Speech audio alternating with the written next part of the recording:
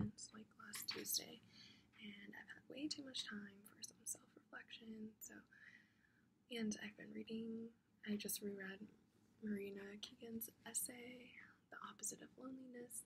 So I'm going to share some excerpts and some of my thoughts. This scares me more than finding the right job or city or spouse. I'm scared of losing the web that we're in, this elusive, indefinable opposite of loneliness, this feeling I feel right now.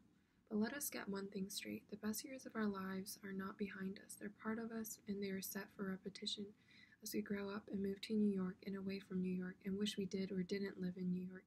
I plan on having parties when I'm 30.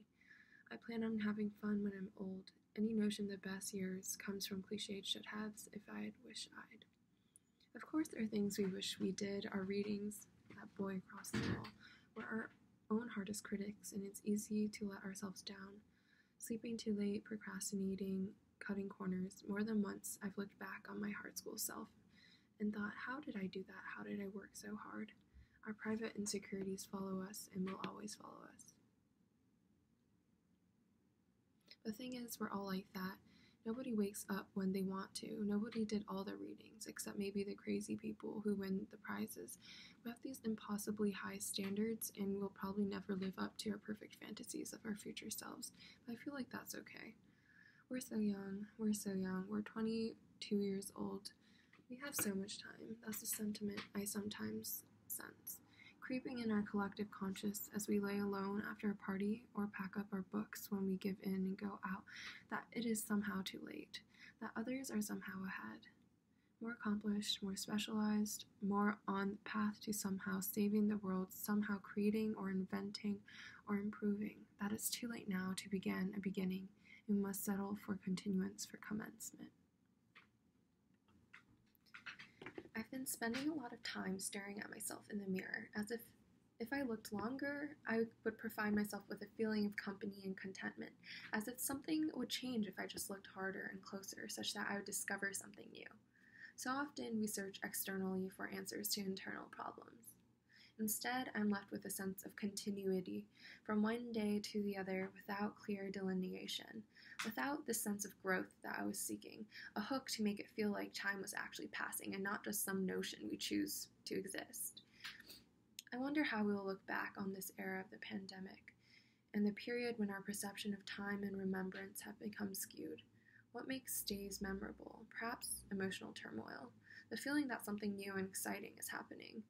Brain stimulation, routine, and deviation from routine, doing definitive tasks and having something to look back on. How can I overcome this cloudy future and have things to look forward to again rather than dread? How can I fill myself with a sense of optimism again, that I am, in fact, in my early 20s with the entire world to tackle? I remind myself, this is the time to use your ability to dream about the best possible outcome of your future. If you do end up living in New York City, when you get to meet so many diverse people with interesting stories, when you're surrounded by the art and bustle of the city, or in the future, once you're living in Colorado, once you have published your first book, or once you are enjoying the beautiful outdoors, or finding love, hold on to these feelings. I need to continue to remind myself that life isn't a race or a game of manipulation. We're learning every step of our journeys, perhaps at different paces, and that's what makes it interesting. There's no grand destination that we're all trying to get to, so think about you now. What would be the best things for you to do?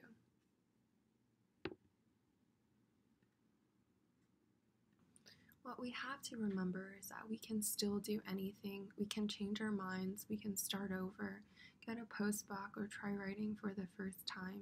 The notion that it's too late to do anything is comical.